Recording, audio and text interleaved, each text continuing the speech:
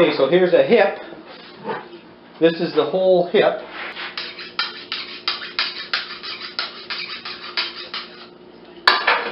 So for the sirloin tip, an easy way to do it is, if you look on the side, you'll see this white line.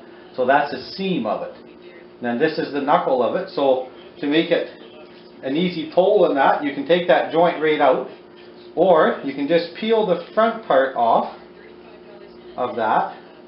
Now right at the bottom of the joint, go in, go right back to that seam.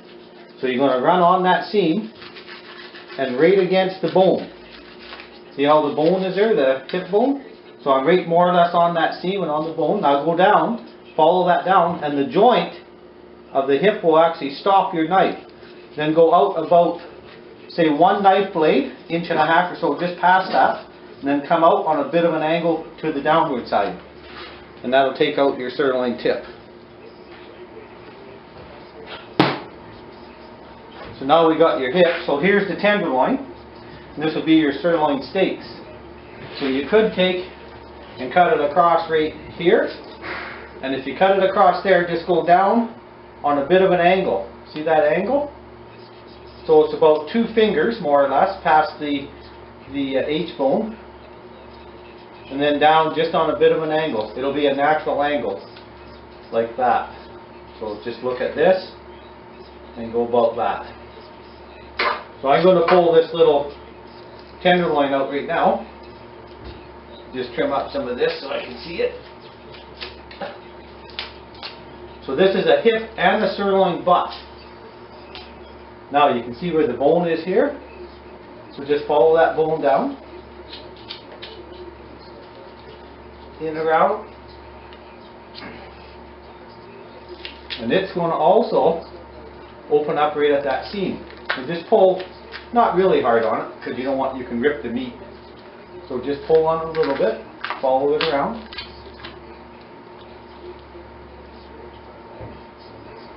And down into this bottom part. See how it's just kind of opening up there for me?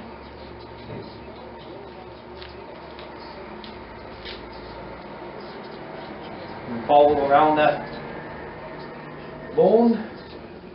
Release it here. There's your tenderloin. That's actually called a butt tenderloin. So now what we'll do is, I've got a metal blade, just a short metal blade in the Sawzall. So again, just down a couple inches past there. If they had someone to hold it, it'd be better. But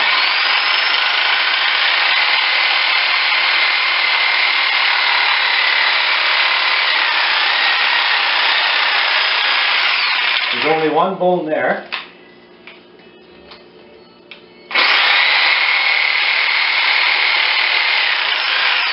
And a little bit of the tailbone. So now I'm going to separate this sirloin butt.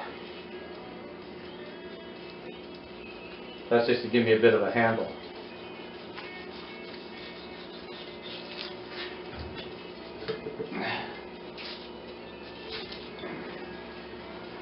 There's your sirloin butt. So that's sirloin steaks. So now this hip I'm going to strip right on the rail.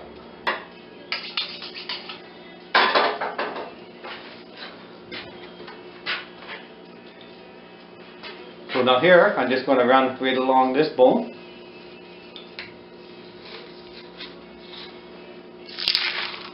That just will peel out.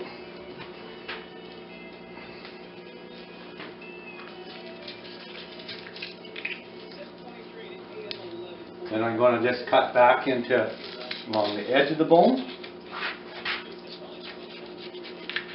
Down and then just around the knuckle part here.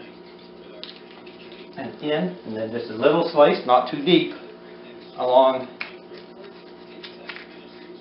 that bone there. Same on this side. Again, don't go too deep because you're just trying to get to the back of the bone. So now on here, if I loosen this off, it should all hang just by that little strap on there. And that'll loosen it and it'll hang really nice for you. So now make a cut across here. follow the front of that bone.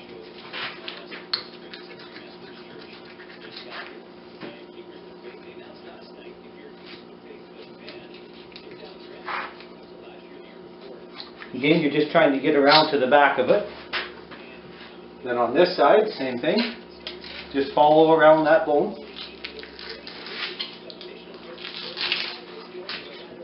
A little bit of pressure always helps. Just like when you're skinning. Pull with your left hand on the meat or the hide. It'll show you a natural seam on it. Then I'm just following around that bone where I loosened it off a little bit.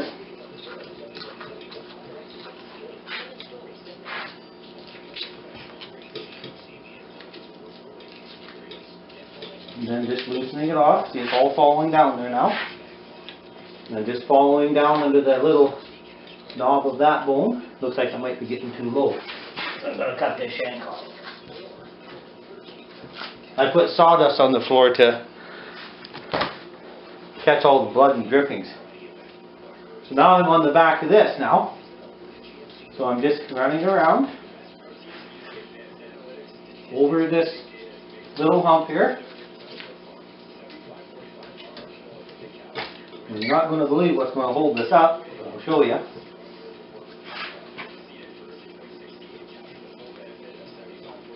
So now, if you can see in there, the only thing that's holding it up is the little tendon.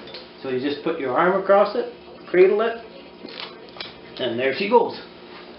There's the hip off.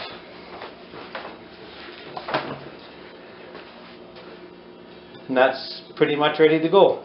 So the only thing that was holding that whole hip there is that. So that's one way to do it. Now we'll show you another way to do it.